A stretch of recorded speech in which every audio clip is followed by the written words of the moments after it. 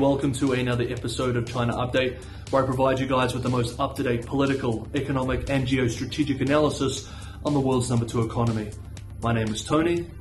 Let's jump in. Okay, happy Monday everybody. First up, Asia-Pacific competition between the United States and China continues to intensify. So let's look at the latest geopolitical posturing between the two giants from the last few days. Over the weekend, the United States and China held separate war games with partners in Southeast Asia, with each seeking to strengthen partnerships, increase regional influence, and showcase military strength.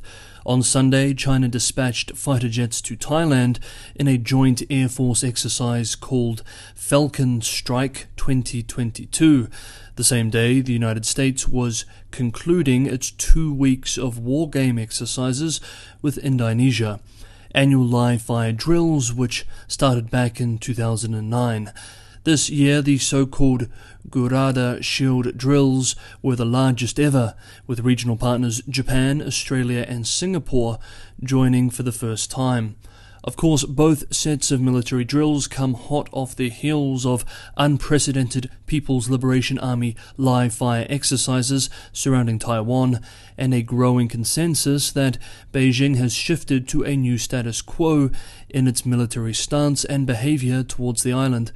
During these Taiwan drills, the Association of Southeast Asian Nations, of which Thailand and Indonesia are both members, called for, quote, maximum restraint, end quote. More on Taiwan shortly. Indonesia is a dynamic player in Sino-American competition in the region. The powerful regional actor sports a large young population and growing middle class. Popular opinion of China is currently negative, and the two countries have territorial disputes. However, China is a big market for Indonesian businesses, and the Belt and Road Initiative has provided opportunities for Jakarta. We remember that in July, Indonesia's leader, Joko Widodo, made a rare trip to China to meet with General Secretary Xi Jinping. On the other hand, the US has historically strong alliances in Southeast Asia, and although no formal security treaties exist between the US and Indonesia, the relationship is strong. Indonesia's military commander, General Andika Perkasa, was educated in the United States and is known to be a friend to the Americans. With Dutch colonialism as well as Japanese invasion both in living memory, Indonesia will remain cautious in its interactions with larger powers, both from the West as well as in Asia itself.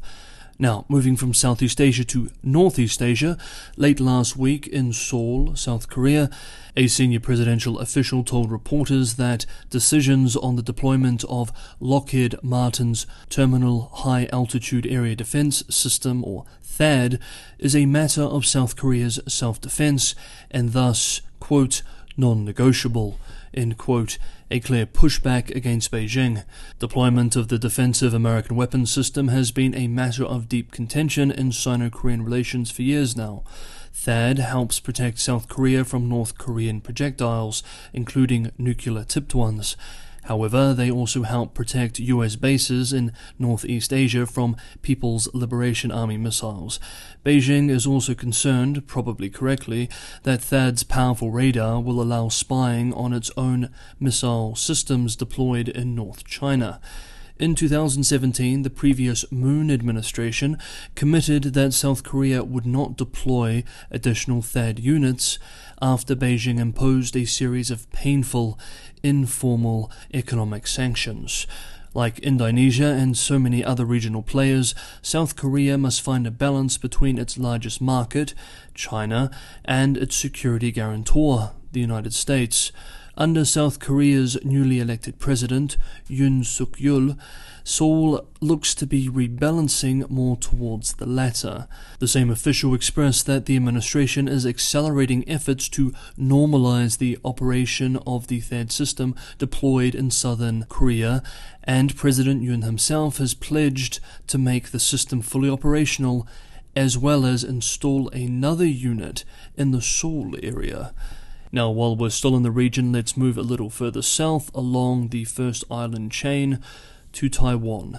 Yesterday, Sunday, a delegation of U.S. lawmakers, 1 senator and 4 House members, arrived in Taiwan for a 2-day trip, the second delegation of its kind in less than a month, the first, of course, being the much-watched Pelosi visit. Unlike the Pelosi visit, however, Beijing's angry response to the visit was initially only rhetorical, with the Chinese embassy in Washington condemning the visit on Sunday. However, today, Monday afternoon, Beijing time, the People's Liberation Army announced a new round of military drills around Taiwan, the details of which are still to be released. A spokesperson for the White House National Security Council said that members of Congress have gone to Taiwan for decades and will continue to do so, and that such visits are well in accordance with the One China policy of the United States. Before Taiwan, the delegation, which includes the chair of the Senate Foreign Relations, East Asia Pacific and International Cybersecurity Subcommittee, had visited South Korea, where they spoke with the previously mentioned President Yoon. The US lawmakers met with Tsai Ing-wen and other leadership this morning, local time. Okay, next up, the Chinese economy, and today, Monday, Beijing published very disappointing official data for the month of July, with most indicators coming in well under expectations. Quote, "July's economic data is very alarming," end quote. We remember that analysts had been anticipating a stabilization of economic growth in the second half of this year, carried by government support measures in order to get some growth for the year after a very bad Q2, pulled down by the devastating Shanghai lockdowns. China's GDP grew by just 2.5% in the first half of the year, running well below the full-year target of around 5.5% set in March. As such, the July data is bad news for policymakers. According to the official National Bureau of Statistics numbers, retail sales only grew by 2.7% in July year-on-year, down from the 3.1% growth in June, and well below the 5% growth forecast by economists. Even industrial production, one of the bright sides of the economy, only grew by 3.8%, also missing expectations. Quote, "It is hard to find a bright spot in today's data release except perhaps the slight decline in the official unemployment rate from June's 5.5% to 5.4%. Beijing has been pumping the supply side of the economy with credit, subsidies, tax rebates, and spending on improved logistics, but that still hasn't done enough to overcome zero-COVID policies and weak domestic demand. The People's Bank of China will continue to do what it can to boost business expansion. For example, it unexpectedly cut key policy rates today, even after having regularly expressed its concern about loosening while the Fed is tightening. This perhaps suggests just how worried the People's Bank of China is about the recent trade and economic data." End quote. As Pettis points out, national unemployment modestly improved in July. However, youth unemployment, ages 16 to 24, worsened to a high of 19.9%.